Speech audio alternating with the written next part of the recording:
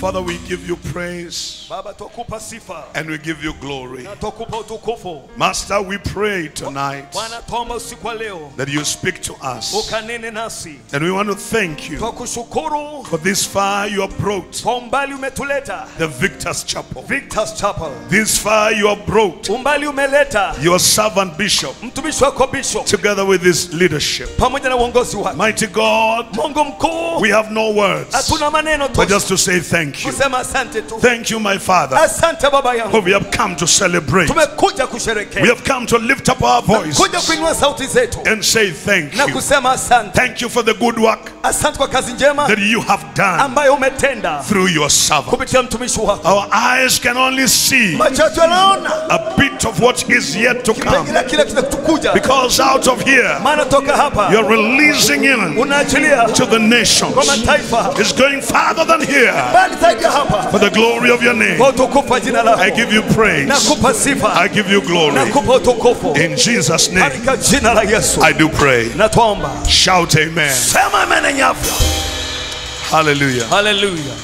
Would you please stand with me to the book of 1 Kings chapter number 8. I want to take very few minutes. 1 Kings chapter number 8. I read verse 1. Then I jump onto verse 25. Then Solomon assembled the elders of Israel and all the heads of the tribes, the chief of the fathers of the children of Israel, unto King Solomon in Jerusalem. That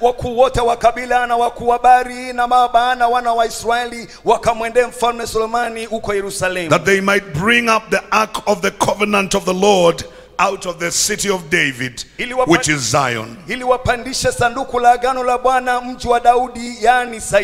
I go to verse number 25. Therefore now, O Lord God of Israel, keep thy servant David my father, that thou promised him, saying, there shall not fail thee a man in my sight to sit on the throne of Israel, so that thy children take heed to their way, that they walk before me as thou hast walked before me. And now, O God of Israel, let thy word, I pray thee, be verified, which thou spakest unto thy servant David my father. But will God indeed dwell on the earth? Behold, the heaven and the heaven of heavens cannot contain thee. How much less this house that I have built?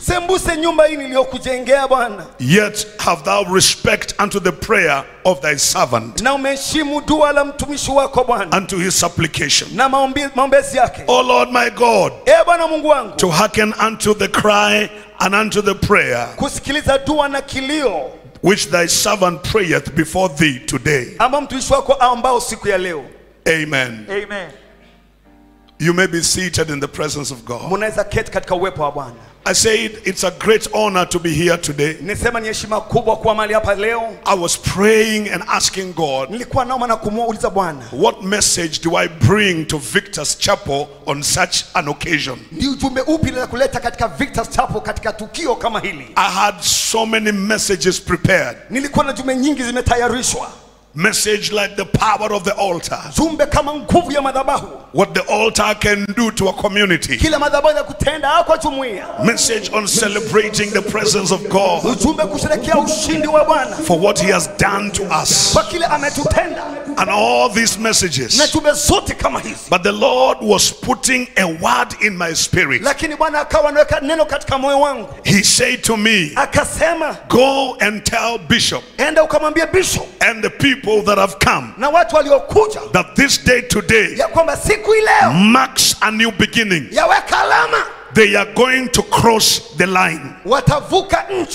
So my message today is, you are crossing the line. Unavuka line. And he reminded me this Yanikumbusha hivi. when we were still in school, Tulipokuwa bado shuleni, on the closing day, siku ya kufunga, when we were to close school, tulikuwa tufunga shuleni, we had this behavior tulikuwa na tabia hii of closing with somebody. ya kufunga na mtu. You would tell somebody, we are closing with you. Utamwambia mtu tutafunga na wewe. And at the end of the closing day, Mwisho wa muda tukifunga, you go outside to wait for them. unangoja nje kusubiri pale. And as they come out of school, Wakitoka shuleni, you draw a line. unaweka line. And you tell them, Unawaambia, Kwawe modurume, kama ni mwanaume, cross this line. pita hiyo line. And if they dare cross it, Wakidhubutu pita, then the battle begins. vita inaanza. And the Lord spoke to me, Anakanana nami, and he said, akasema, there comes a time in somebody's life waja wakati katika maisha ya mwanadamu where he has to cross a line. ambapo lazima avuke mpaka. And man of God,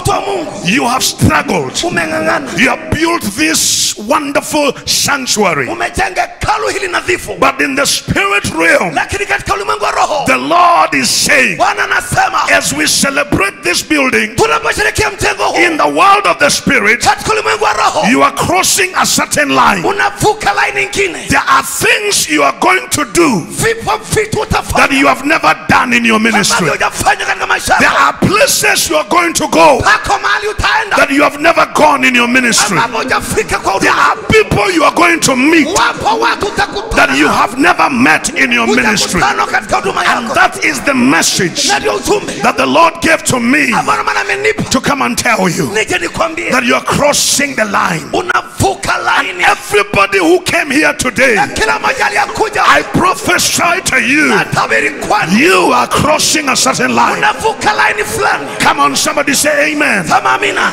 Look at your neighbor and say, neighbor, Katika majirani, in this occasion, katika eneo hili, in the spirit realm, katika ulimwengu wa roho, you are crossing a line. unavuka line. There is a line drawn by the devil. Kuna line iliyochorwa na shetani. There's a line drawn by your relatives. Kuna line iliyochorwa na jamaa. There's a line drawn by your enemies. Kuna line iliyochorwa na adui. They say whatever you do, Walisema utakachofanya this line you cannot cross. hautavuka hapa. But I come as a prophet of God, Naja kama nabii wa Bwana, and I declare in the name of Jesus, tangaza kwa jina la from Yesu, this day, kutoka you leo are crossing that line. unavuka hiyo line. If you believe it, Kama unaamini, shout a bigger amen. sema amen yenye afya. Shout a bigger amen. Sema amen yenye afya. You will do what you have never done. Utatenda kile hakijatendwa. You will go where you have never gone. Utaenda mahali haujafika. I see you in a big platform. Na kuona kwa jukwaa kubwa. I see you in a better place. Na kuona mahali palipoinuka. Come on, look at that neighbor and say, neighbor, Ndiye jirani,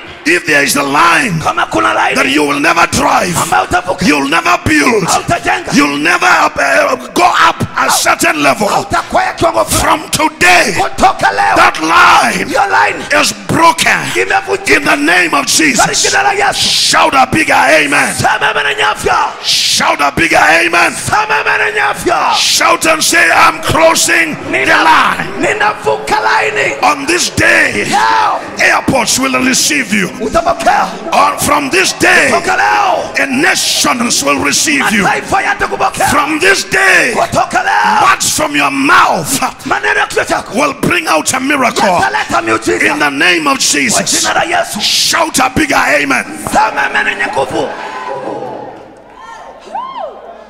And he said to me, Na akasema the enemy uses lines adui hutumia mistari to every man and every woman kwa kila mwanaume na kila mwanamke that God intends to use amba Mungu amenuia kumtumia in every place on the earth. katika kila uso wa ulimwengu. He uses lines. Anatumia mistari. There are lines that are drawn. Kuna mistari iliyochorwa.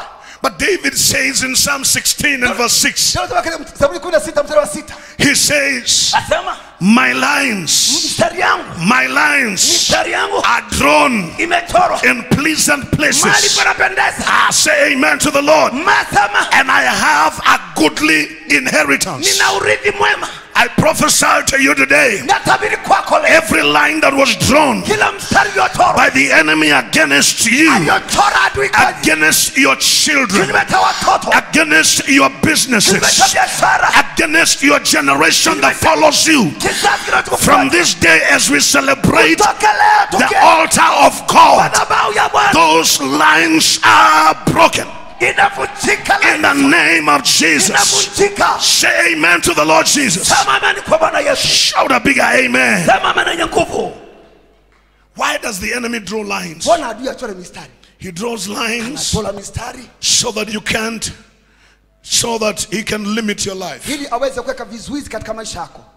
Stop your generation. Frustrate your life and vision. Stop your prophetic agenda. But my God has a certain behavior. He's a line crosser. My God is a line crosser. Actually, he has a very bad behavior. He looks for lines. He comes looking for lines. And he keeps asking, where did they draw them? Where did they draw the lines?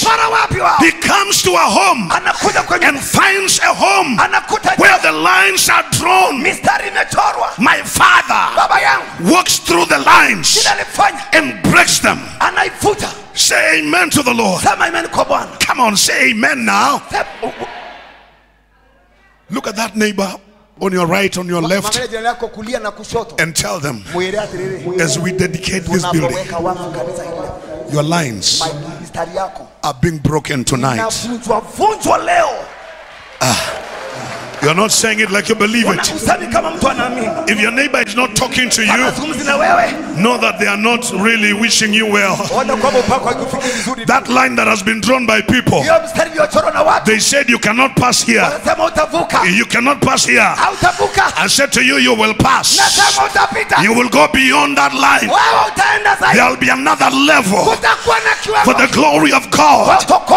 Shout a bigger amen. Shout a bigger amen. Hallelujah. When God met Abraham, there was a line drawn that Abraham will die a barren man in a land of pagans. God said to Abraham, I am breaking this line because I'm making you a father of many nations. My father is a line breaker. He meets Moses, a coward and a stammerer, and he says, Moses, together with your cowardice, together with your stammering, I am breaking the lines. And he broke the lines, crossed the Red Sea, brought out the children of Israel. He became a leader. I say to you, your lines are being broken in the name of Jesus. Shout a bigger amen. When you look at the scriptures, you'll discover God is a line breaker. Tell your neighbor, by next year, this time, everyone talking against you will change their speech.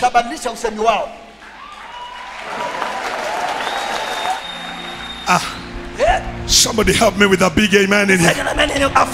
Come on, look at that neighbor again and say, neighbor, next year, this time, everyone that limited you and say they know you, they know your family, they know what you cannot do, they know what you are able to do, but they limited you by drawing a line. Next year, this time, they will change their statement. They will say, I didn't know, because you met a God who is a line breaker.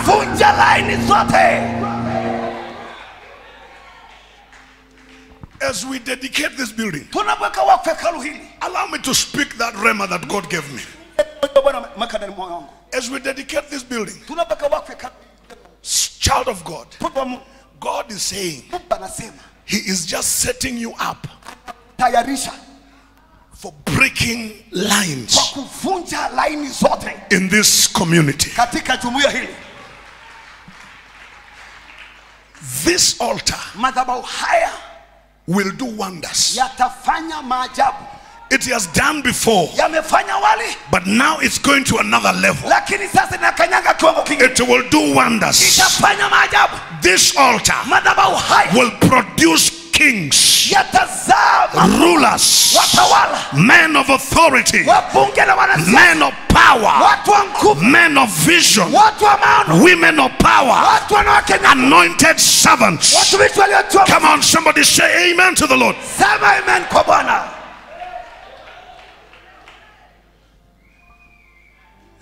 Hallelujah. I asked myself, Lord, show me a little bit about the lines. And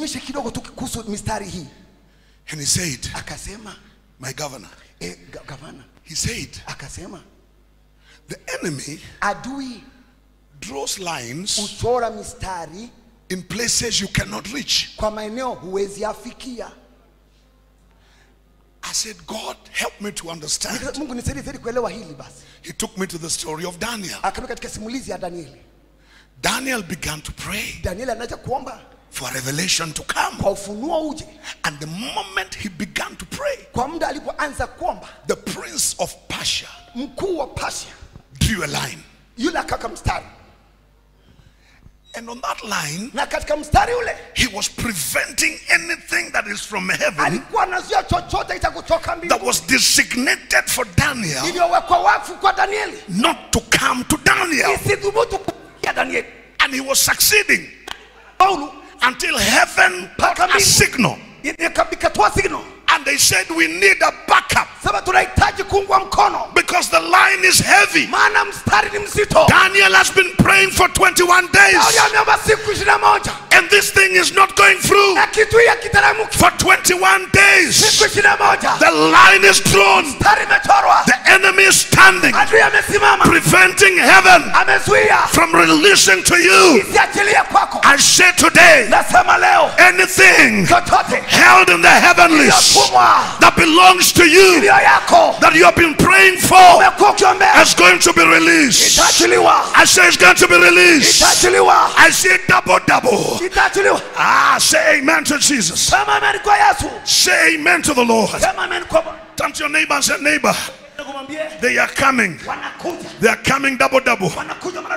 Anything that you prayed for in 2000, anything you prayed for in 2001, 2002, 2003, up to date, whatever was accumulated and the enemy is holding that line, I decree it is broken in the name of Jesus.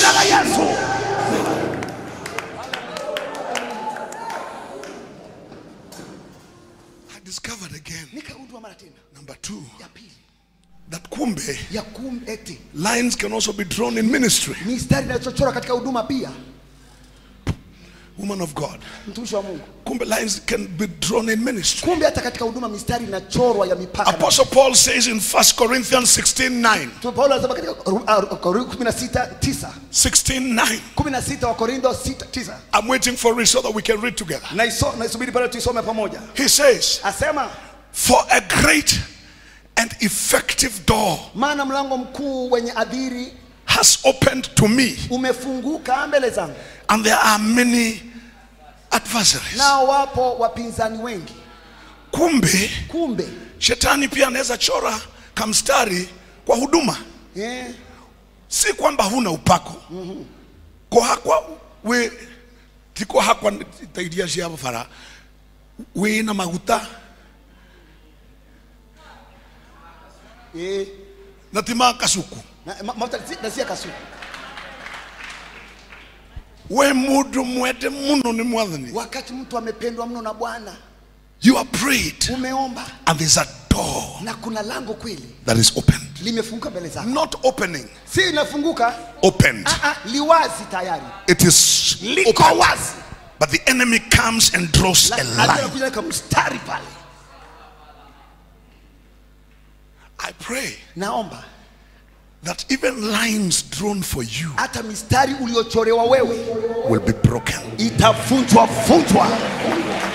Somebody didn't hear what I said. Mtu akusikia vile nilivyosema. I said lines can be drawn. Zinaweza chorwa. You are a minister of the gospel. Wewe ni mhuduma wa injili. Doors are opening. Milango inafunguka. That will change your ministry. Itakubadilisha huduma yako. Because not all doors are good doors. Maana si milango yote iliyo milango mema. And all doors are not the same. Na milango yote haiko sawa. There's a door you appear once. Kuna mlango unatokea tu mara moja. Your whole ministry changes. Huduma yako yote inabadilika. There are so many champions. There are so many anointed, powerful prophets in the villages. Kuna watumishi wa Mungu machampion katika manabii wa Mungu katika mijiji, vitongoji. But lakini that door, mlango ule haijaonekana. Tulioonekana mlango uchu. Anaitwa KBC, KTN, Citizen. Anaondoka asubuhi. Kufika hapa wapi? Town gani iko hapa karibu? Sagana. Gari na knock engine. Unatoa tai, unaingia chini, unaita mechanic, anakuja anasema kwenda kanyamu no kanyamu gatikio ne kaone nyere no nginya Nairobi ni ugweterera utasubiri kidogo anasema mechanic na ndugutiga ngari hau na utaacha gari yako pale. Then you call Citizen. Unaita Citizen. Paul, I cannot make it. They tell you thank you, we will call you back when another opportunity arises. It disappears. Lines drawn. You are almost there. But the more you go closer, the more the boundary is changing. The more things keep changing. I came to announce tonight, as we dedicate this altar, you are crossing those lines.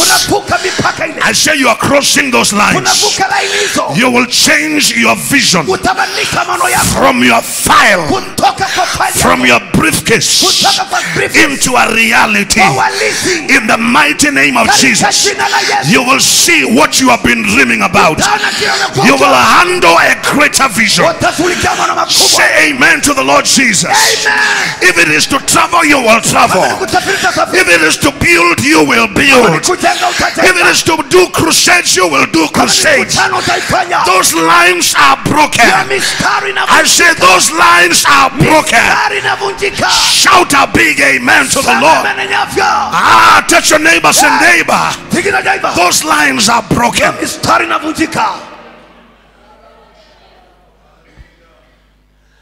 I also saw kumbe lines can be drawn at birth. I saw a story in the Bible, man of God, in the book of Revelations 12, verse 5. It speaks of something that was happening in heaven. Let me go back to verse number 3 and see. Another sign appeared in heaven. Behold, a great fiery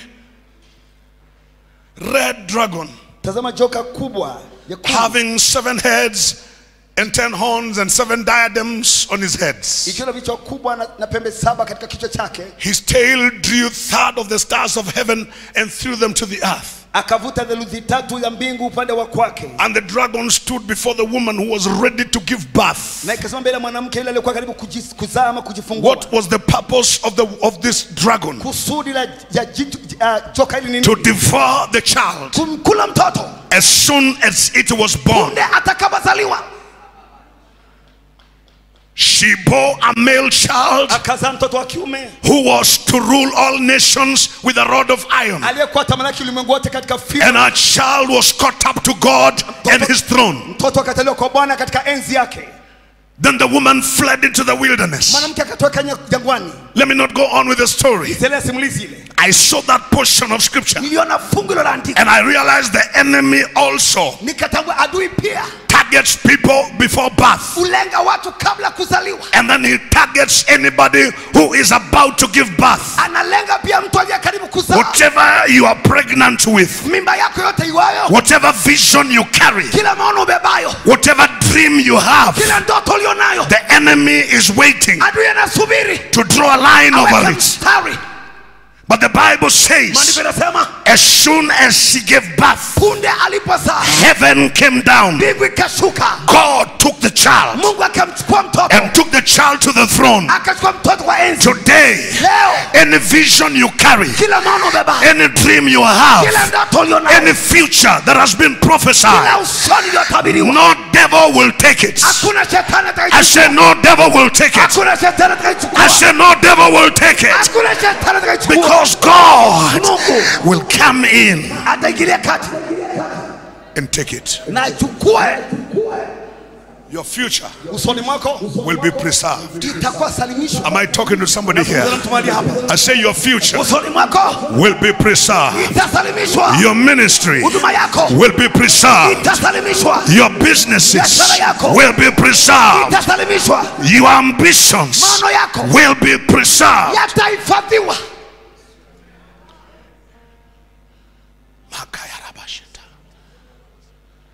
I'm glad I'm speaking in Nyeri. I love Nyeri. Nyeri ni kudu kwega muno. Amen. My first encounter with a very loyal member in my church was a Nyerian. Back in the days, and Bishop knows it. And he was very excellent.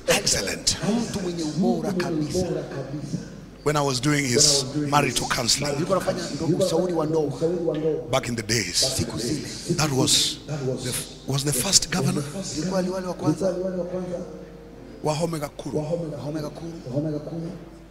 Amen.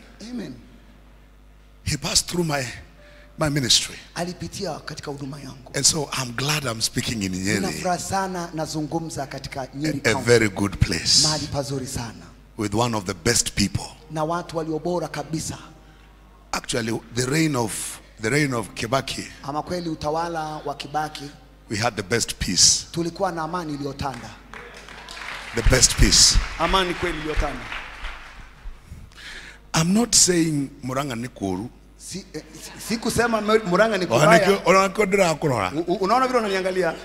Oh, you are from, oh, okay, now 10-10. You have equalized the whole equation.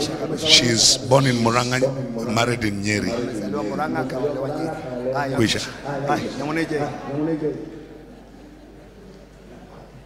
I say, every one of your dreams, after this consecration of this building, none of it will die. The amen is weak. I say none of your dreams will die. And every dream that's stagnated, you are leaving this place with a special anointing. Every stagnated project will come back to life. If you believe it, shout amen. Shout a bigger amen. Wave your hand and shout a bigger amen. Oh,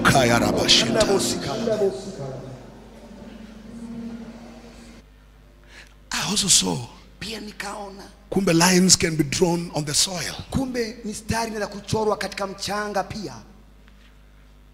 Jeremiah says in Jeremiah 22 and verse 29. I'm just finishing. Jeremiah 22:29. He says, I'm waiting for it. Oh earth, earth, earth, hear the word of the Lord. Thus says the Lord, right, this man down as childless, a man who shall not prosper in his days, for none of his descendants shall prosper, sitting on the throne of David and ruling anymore in Judah. God was addressing the earth. The line was being drawn on the soil. No wonder there are people who suffer because there is a line already drawn. But I come to tell you, whatever the earth where you come from has been written, whatever it has been commanded to do, after you have come from this altar dedication, everything that the earth is carrying with your name is wrapped off in Jesus' name. You will be blessed in the land. You will be blessed in the city. You will be blessed in the rural areas. Whatever your hand will touch will be blessed. Shout a big amen to the Lord. Last but not least, kumbe lines can be drawn on children. A family can be so prosperous, and yet there is a line drawn. Ladies and gentlemen, what God is doing here tonight is bigger than what our eyes can see. Look at the book of Mark, chapter 12, verse 20. It says, 12:20. Jesus was giving an example, man of God, and he was saying, now there were 7 brothers. The first took a wife. Dying, he left no children. The second one took her. He also died. He also didn't have children. And the third one also took the same woman. He also died without children.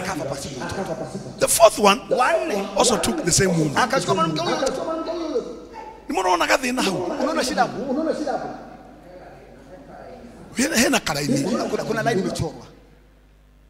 Last of all, the woman also died. There were 7 graves in a home of this wonderful man, and there was nobody to take over. Even the woman herself died. There was a line drawn on the family. Today, you look at some families, they are operating with a certain line. They can have degrees, but all the degrees don't bring back to them.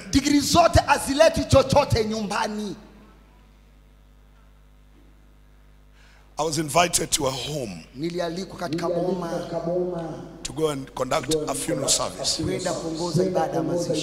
man of God, they say to me, this one is special because after burial, we don't know who is going to remain in the home, because this is the last person that remained in that home. So as you pray, pray that God raises somebody who will take care of the cows that you can see, the chicken, the dogs. Because after the burial, tunarudisha gate. But surprisingly, my bishop,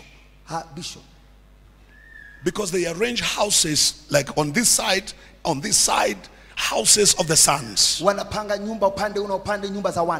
The first son was a surgeon, head surgeon, died in the US, no child. The second one was a great lawyer, died in Nairobi, No child. Hamna mtoto, hamna uzao. Another one was a lecturer. Mwingine alikuwa mkufunzi. But they built houses. Walijenga nyumba. Kuna nyumba na kuna nyumba. Unajua kuna nyumba na nyumba wewe. They built houses. Walijenga nyumba. You walk there, you are like you are in Kileleshwa or Lavington. Unaingia pale kama Kileleshwa au kwa Lavington. But graves by the side of the houses. Lakini makaburi kando ya kila nyumba. They said pray. Wakasema omba. That God hivi kwamba Mungu will remember this home. Atakumbuka boma hii. Tonight. Usiku. Yes, we prayed. And God did things there. But tonight, any pattern that is following your family, anything that has drawn a line over your people, as we pour oil on this ground, let the anointing break every line that was drawn over your life. Shout a big amen. Amen. Look at that home. Angalia boma hilo. 7 boys. Jamaa vijana wa 7. One, moja, no vision. Hamna maono. Ni mmoja tu alipata maono, akapata msichana na akaleta. Wengine wote wanaonanga huyu. Huyu anaenda next. Ni hivyo tu yo. Sisi ndio tuko. Then number 2, ya pili, they had no children. Hawakuwa na uzao ama watoto. Number 3, ya tatu, they died young. Walikufa hali wachanga. All of them died young. Wote walikufa changa. And nobody realized. Na hakuna aliyetambua. As I was praying, man of God, I will keep repeating that. God gave me this word. That tonight, in this service, in as much as I would have spoken something else, but he said tonight, you are crossing the line.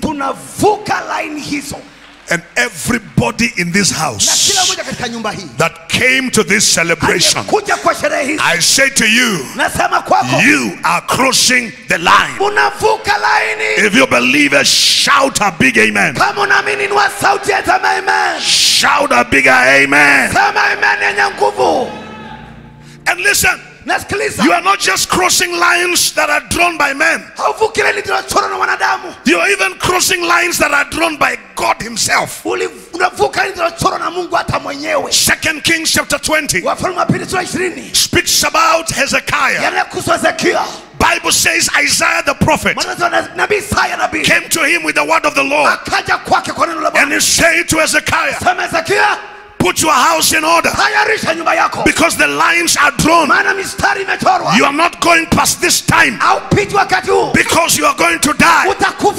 Hezekiah knew this line has been drawn by Jehovah himself. He said to himself, even if it is God, I will deal with this line. I will destroy this line. Can I tell somebody tonight, even if you had a prophecy and somebody was a good prophet prophesied to you and said you will not leave, by the anointing in this house, by the power of God and the name of Jesus that is lifted in this house, you are breaking that line. You will live and not die. You will possess your possessions. You will do great things in the name of Jesus. Somebody shout and say hallelujah. Shout a bigger amen to the Lord. You are breaking the line. I say you are breaking the line. They drew the line on Jephthah. They said, Jephthah, you cannot inherit here because you are a son of a harlot. Jephthah ran away, but God broke that line. Jephthah came back as a captain over the army of God, and he became a leader over the people of God. They drew the line on Joseph. They said, Joseph, we don't need you here. We will sell you, take you to another country. When Joseph came back, the line was withdrawn. I say every line over your life. I say every line over your life. Somebody's not getting this. I say every line over your life. Maybe I should tell these people. I say every line over your life is broken in the name of Jesus. I say it's broken. Your children will get education. You will have land in your name. You will prosper in this life. Let me talk to these people now. Every line over your life, either by witchcraft or by powers of darkness, they are withdrawn today. From this day, whatever vision you have, you are passing that line. I say you are passing that line. You will get where you want. Shout a bigger amen. Shout a bigger amen.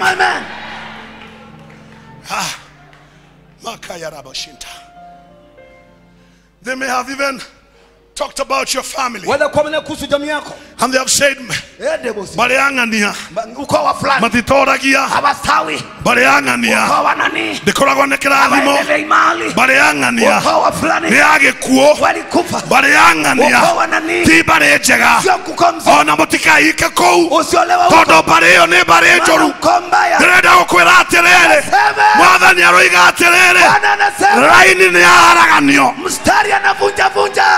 I say it has been destroyed. Shout a bigger amen to the Lord.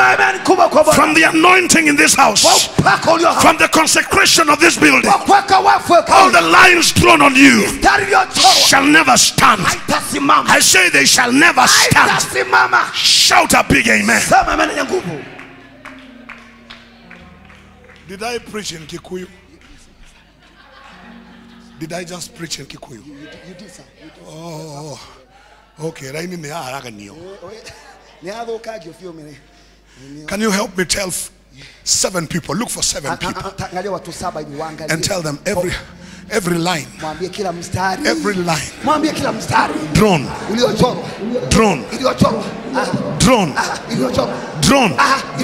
is destroyed from today on this altar, from today on this day, from today as we dedicate this beautiful altar. Let the glory of God come. Let the lines be destroyed in the name of Jesus. Shout a big amen. Amen. Shout a bigger amen. I just want to pray. I just want to pray. How many desire that the lines be broken? Can I see you lift up your hands unto the Lord? You're saying, Father, I want all the lines be broken. Listen, let me tell you, let me just give you a last one. There is a family in the Bible who had a line drawn, man of God, woman of God. The Bible is full of surprises to us. There is a family, they are called the Rechabites. There was a line drawn on the Rechabites in Jeremiah 35. Can you put it up? I just want to give you that and then I pray. Listen, God had a concern over the Rechabites. So he came to the prophet. Verse 1. The word came to Jeremiah from the Lord. Neno la Bwana likamjia Yeremia toka kwa Bwana. In the days of Jehoiakim, the son of Josiah, king of Judah. Katika siku za Yoakimu mfalme wa Yuda. Saying to him, sema kwake, go to the house of the Rechabites. Enda katika nyumba ya Rekabi. Speak to them. Zungumza nao. I wish you had a Kikuyu one. Laiti ungekuwa na tafsiri. It comes heavy. Inakuja mzito zaidi. Mwathani akimwira atiri. Ngai akimwira atiri. Thie kuri andu a nyumba ya Rekabu. Omere moke kanyumba-ini kamwe. Gato tuturu. Kanyumba. Amen. Aya. Niogwo. Nawe omahe divai meke atia. Wapatie divai ifanye nini? Divai in this case does not mean drunkenness. Divai haimaanishi ulevi kwa vyovyote. It stands for celebration. Inaashiria sherehe. Cheers. Kuchangamkia. Omahe divai manywe. Wapatie divai wanywe. Go back to English. That one now. Wacha nani wacha mchezo. Go back to English. Tuende kwa Kizungu nani. Then I took Jazaniah the son of Jeremiah, the son of Habazinia, his brothers and all his sons, and the whole house of the Rechabites. Arekabu. And I brought them into the house of the Lord, into the chamber of the sons of Hanan, the sons of Igdalia, a man of God, which was by the chamber of the princes, above the chamber of Maaseiah, the son of Shallum, the keeper of the door. Then I set before the sons of the house of Rechabites bowls full of wine and cups, and I say to them, drink. What did they say? Go back to Kikuyu. Umeone Kikuyu ne? Kuina mudhomi wa Kikuyu? Okay. No mageshokia tere. Idwe totinyuaga divei. Nyodo idhe wito watene Jonadabu muro wa Rekabu ne atu tigeire watho akiuga atere mutikana nywe divei inywe enakana njiaro cianyu. Go ahead. Ningere mutikana kenyumba kana muhande mbeu kana muhande migunda ya mithabibu mutikanagie na kindu ona kimwe kia indo icio no riri mugutura muikaraga hema-ini hindi iyo mugatura matuko maingi bururi uyu muikaraga ta muri ageni. There was a line drawn by the ancestors, and they died long time ago, and so they are living on the borders of those lines. I don't know who is here tonight.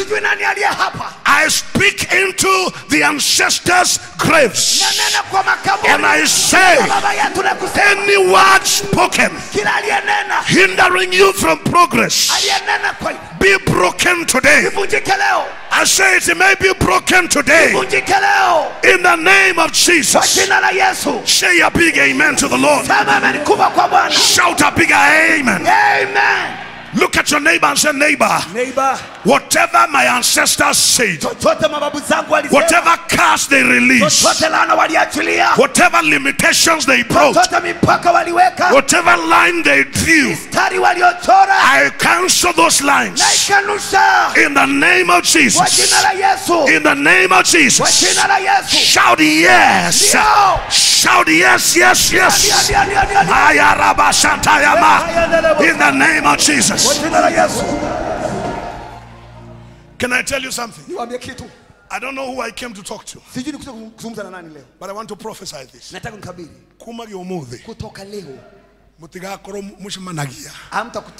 Only for funerals. In your family. From today, I see house openings. I see graduations. I see weddings. I see celebrations in your home. Come on, somebody shout a big amen. Shout a bigger amen. Hallelujah. Hey, shout a bigger amen. Hallelujah. Do you know, man of God, there are families today who they never meet their aunties, uncles in any other meeting but funerals. There's no weddings because there's no wine. There's no celebration of Toshosho because there's no wine. There's no opening of house.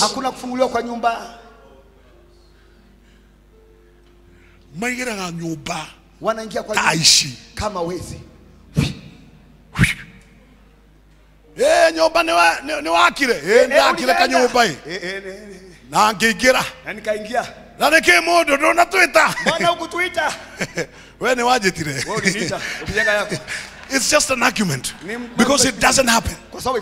But I say today, that thing is broken. The next meeting that will take place in your home will even be a birthday for your mother, a birthday for your father.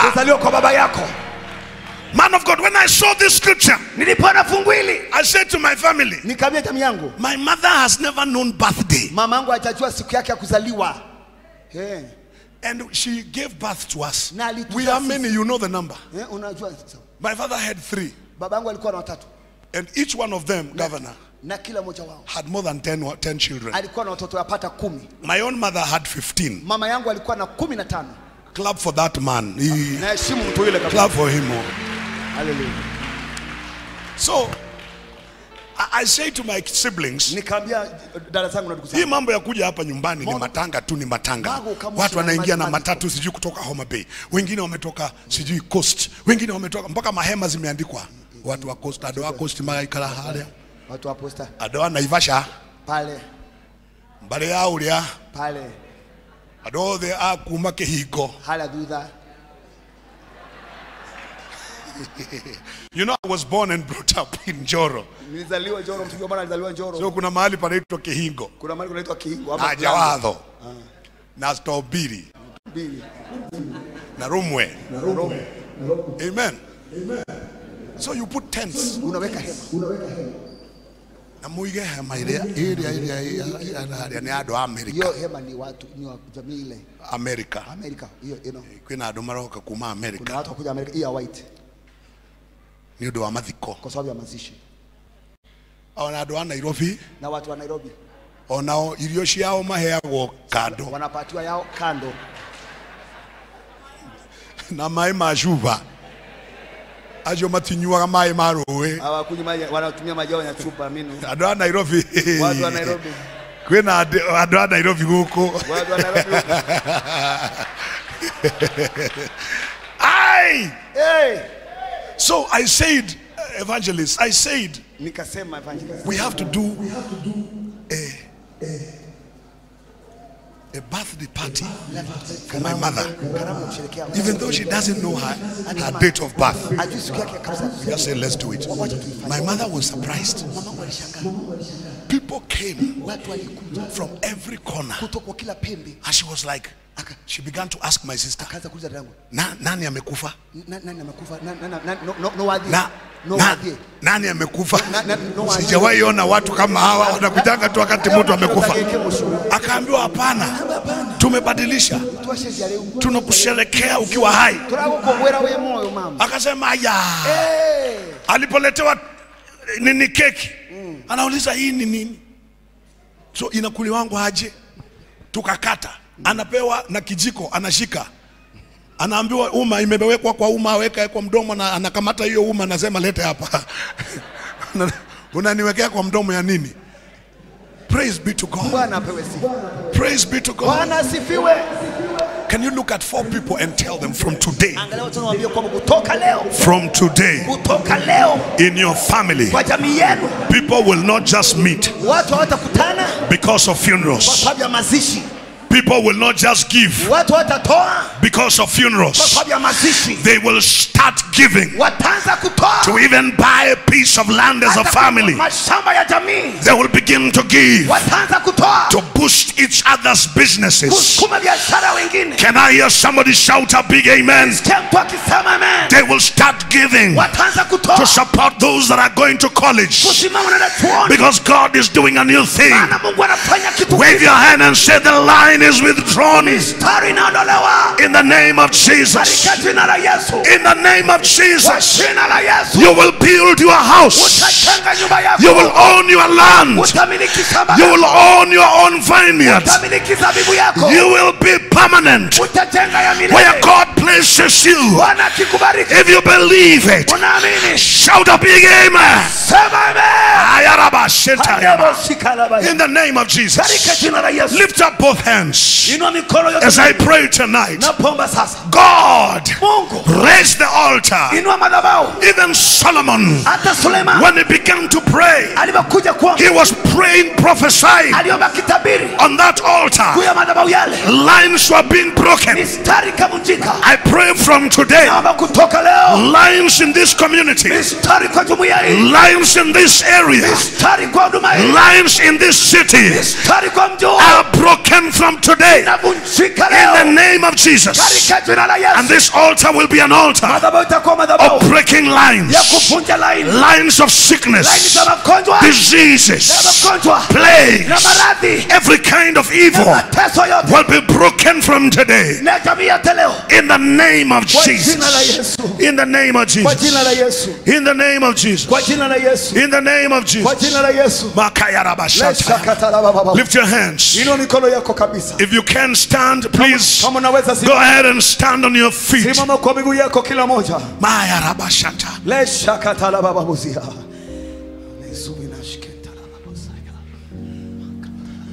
My message was not that complicated, but it was simple.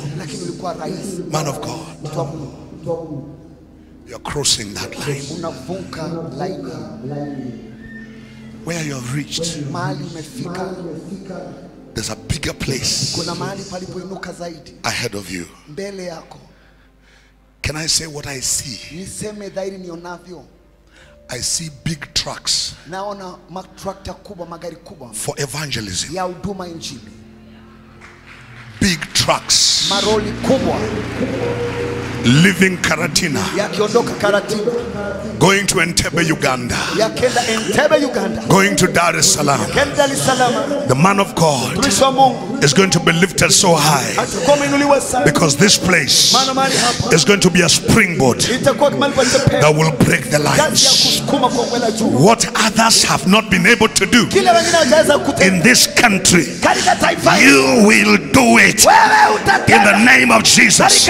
What others have not been able to occupy, you will occupy in Jesus' name.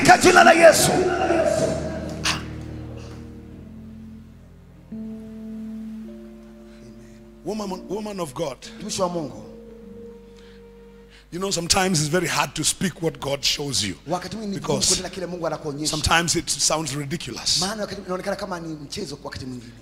But I see this house being a house of breaking lines.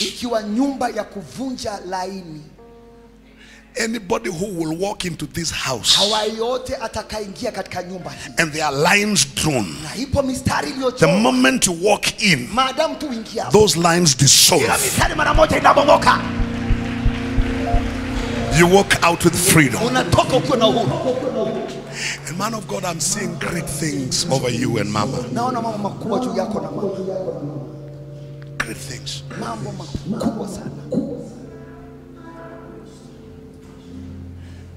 I see replica of this cathedral in other counties.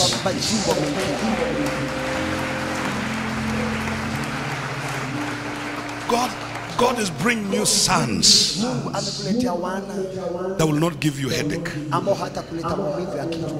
Sons that will be a blessing. People that will speak into your life and add value to you. Because the lines kwa sababu mistari are broken. imevunjwa na And everyone here, na kila mmoja hapa, you are not leaving this place the same way you came. hauondoki hapa jinsi ulivyokuja. All the lines in your life Mistari, line zote zimevunjwa tonight are broken. zimevunjwa zote. And your house Na nyumba yako will be a house itakuwa nyumba where lines are broken. mistari yote ya ovu imevunjwa. I say your house Nyumba yako will be a house itakuwa nyumba where lines are broken. ambapo line zitavunjwa. Any statement made by people Kila usemi ulionena na watu will not stand. hautastahimili. It is what God Ni says kile Mungu anasema that will stand. ndicho kitakachosimama. Lift up those hands. Inua mikono mbele za Bwana. Say, my Father, By fire, in the name of in Jesus, the name of Jesus, out of your word, out of your word, I release my faith. release my faith.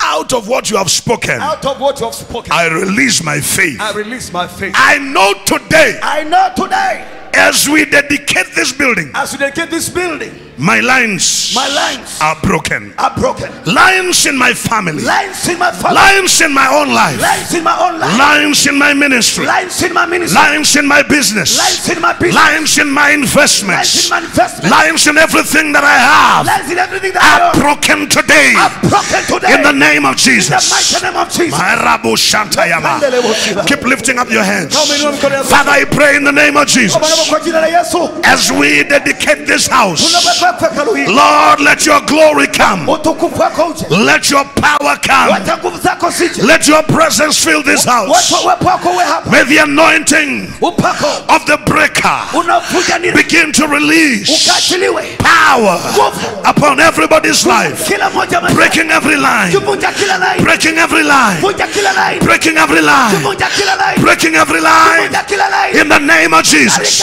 And I pray from this day, Kwamba kutoka leo. being this day Kwa leo. of dedicating this building, Ya kuweka wakfu hekalu hili. let it be a day Ikawe siku where testimonies ambapo shuhuda will begin to flow. zitaanza kutiririka. In the name of Jesus, Katika jina la Yesu. I thank you Na kushukuru. and I bless you. Na kubariki Bwana. In Jesus' name. Katika jina la Yesu. In Jesus' name. Katika jina la Yesu. In Jesus' name. Katika jina la Yesu. That clap is not good enough. Haya makofi si mazuri. Clap better, clap better, clap better. Piga makofi vizuri.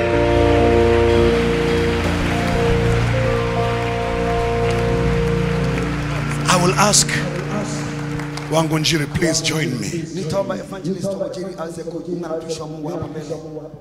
as we pour oil on this soil. Tunapoweka mafuta juu ya mchanga huu. We are dedicating this building. Tunaweka wakfu mjengo huu. We are dedicating this compound. Tunaweka wakfu compound hii. This will be a line breaking place. Itakuwa maeneo ya kuvunja laini zote. Say amen. Sema amen. Say amen. Amen. Then immediately after we pray, Ghafla tutakapoomba, I want you for once to be very serious. nataka kwa mara moja umaanishe yako yote. Get a seed. Pata mbegu. Amen. Amen. Get Nini? Get a what? Pata nini? A seed. Mwenyewe jitwalie. We are going to sow like never before. Tutapanda kama si awali tena. Can I hear an amen? Nisikie amen nyingi. So that point sinks home. Tell that neighbor, get a seed. Connect onto this mountain. Yambatanishe na mlima huu. The lines are broken. Mistari yote inavunjwa. This will be like the mountain Itakuwa kama mlima where Moses was. ambapo Musa alikuwa. The lines were broken. Mistari ilivunjwa. When he came down from the mountain, Aliposhuka kutoka mlimani, Jethro saw him coming. Jethro akamwona akija. He saw glory on him. Akaona utukufu umejaa usoni mwake. He asked his wife, Akauliza mke wake, what's happening to that boy? nini imefanyika na mtu huyu? He's coming with haste. Anakuja kwa hima. Telling Jethro, Akamwambia Jethro, he appeared to me. alitokea kwangu. He's sending me to Egypt Ananituma Misri to bring out kutoa nje my people. watu wangu. From this mountain, Kutoka mlima huu, lines are being broken. mistari inavunjwa. And there are some of you that will be saviors of your own father's house. Na kuna baadhi mtakuwa waokozi wa nyumba ya baba yetu. Hallelujah. Amen. I want the woman of God, she will say something before we pray and also pray. As we stand in the presence of God, I want us to make a commitment. Somebody led by the Holy Spirit said, your commitments shape your life more than anything else. Your commitments can develop you or they can destroy you. But either way, your commitments will define you. We want to make a spiritual commitment that wherever God will take us from now, we are going to be committed to worship God with our hearts, our minds, and everything God has given us. As we draw the line, the Lord has already drawn the line, we are getting to another level. I'm praying for the spirit of commitment. Commitment that is going to define our lives. Bishop, for those Lechabites that were in tent, I've been in tent for 10 years. I've been in a tent for 10 years. The time for the tent is a church to go. We are going to make a commitment. I came with men today. I came with about 30 men. Waheshimiwa, can I hear you? Those some of them came drunk in church. Majority are matatu drivers. I am their mother. They came to learn. I'm here to tell you, my sons, that we are joining the church today. And we are making a commitment now. Unless you uphold somebody else's ministry, you cannot go anywhere. Unless you acknowledge the anointing in somebody else, you cannot go anywhere. We are making a spiritual commitment right now to the glory of God as we honor the servant of the Most High, because each one of us is leaving this place different as we make a commitment. Worship is a lifestyle. It is not just singing. Worship is a commitment. And now that we have worshipped in singing, we are going to worship in dedicating, committing ourselves that God Almighty, I am committed to give. I am committed to give you, and Jehovah will honor this to the glory of his name. Heavenly Father, we are making a commitment by planting a seed here that is going to change our ministries, our lives, our families in the name of Jesus. A commitment that is going to draw a line for Nyeri County. A commitment that is going to draw a line for Kenya in the name of Jesus Christ. Na tugetaborokia moko maito mwathani. Nikenda to make commitment that is going to define our lives, that is going to define our political lives, that is going to define, Jehovah, the political direction, that is going to define the peace of Kenya, that is going to define the success of our ministries, that is going to define the success ya family shito. Twataborokia moko maito mwathani now. Areria ngoro shito. We want to worship you with our commitments. We want to worship you with our commitments.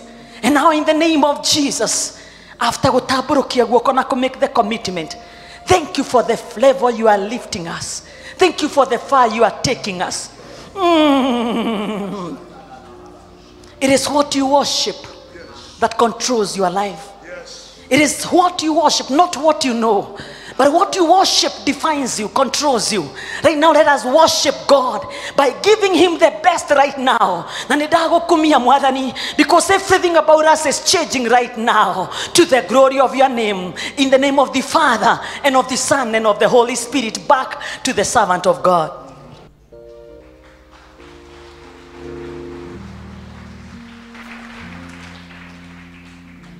Hallelujah. And Father, today,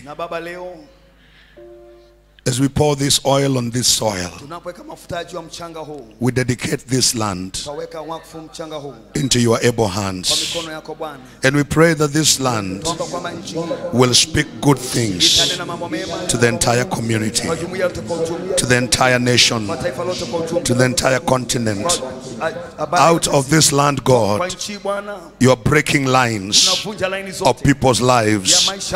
You are raising, oh God, a voice that is above every other voice. In the name of Jesus, you are shifting people's lives, and you're causing them, oh God, to be a people that will worship you, a people that will be defined by their worship. I pray today, this land, this sanctuary will be filled with your glory, will be filled with your presence, will send out missionaries, will convert men and women, will make servants, oh God, that are going to touch the nation and touch the nations of the world. In the name of Jesus, Lord, take over. Take over in this place. Take over in everything. Take over, my Father. Be glorified. Be exalted. Be exalted.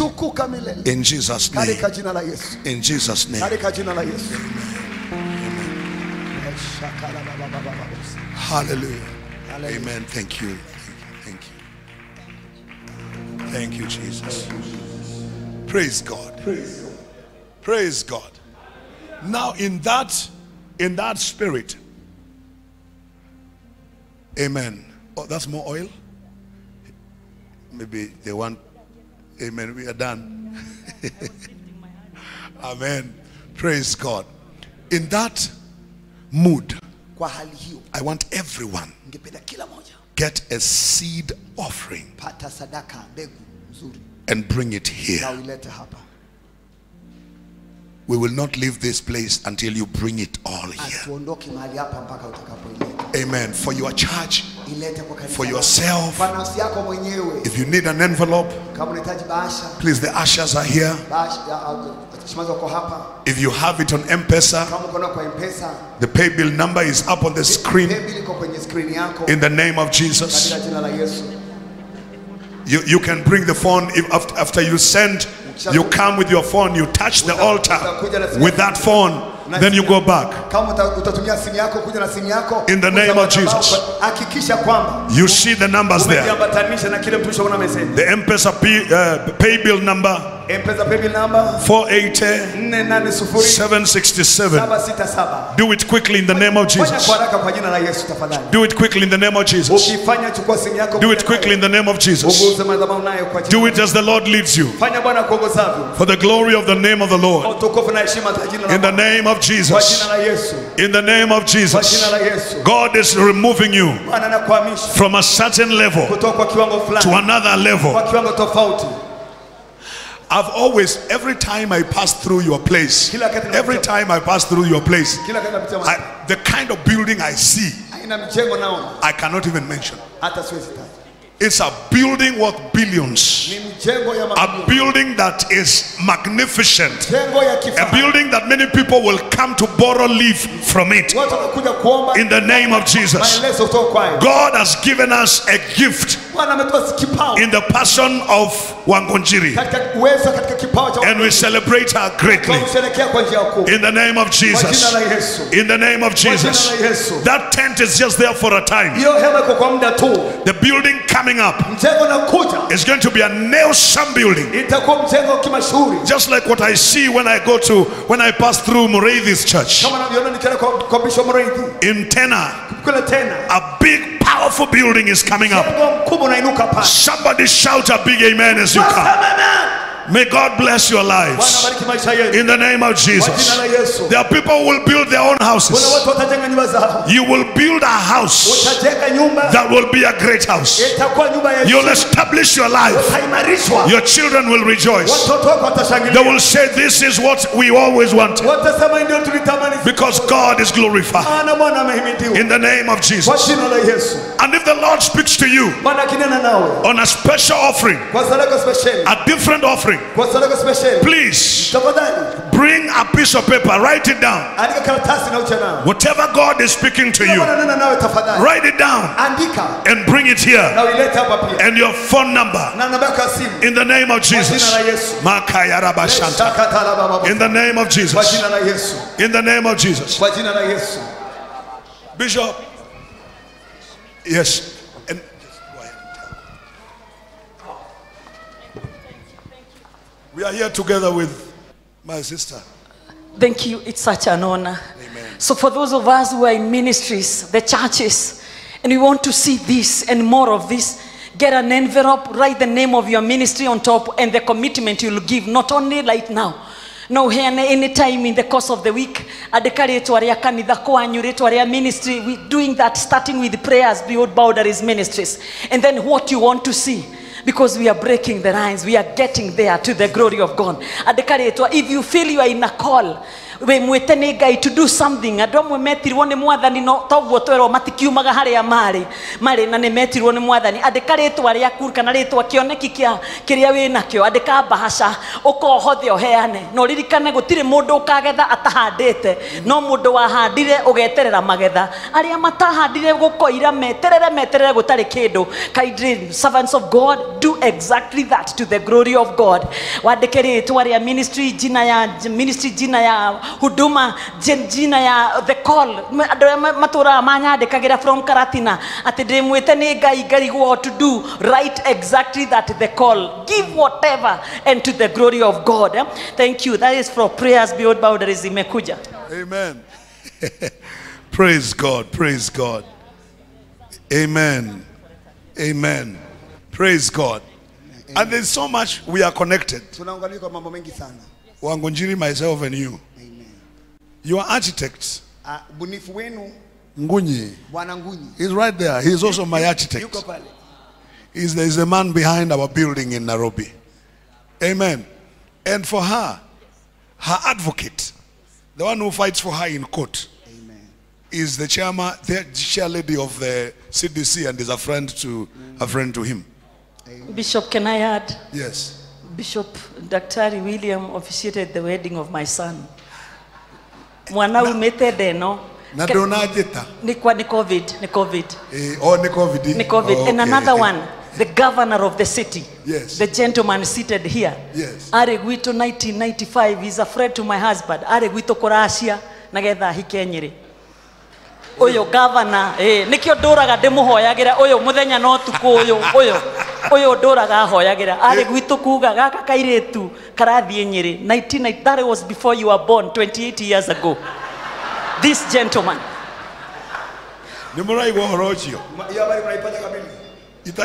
A husband to my husband, a friend to my husband. Dwale musiare, but I understand. Hallelujah, amen. Thank you. Now I can sit because you have spoken to me. Amen. Speak it again. Praise God. Amen. Amen. It is going to be well. That tent will transform into a big, magnificent building. A building that will honor God. I said it as I was praying.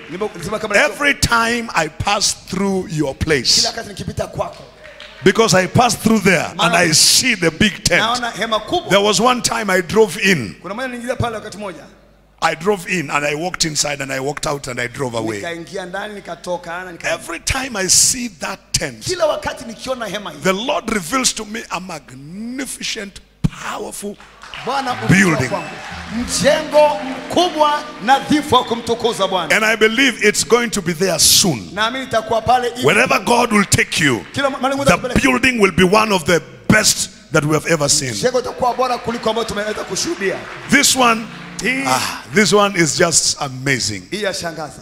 Amen. Amen. Bishop, we thank God for you. We thank God for you.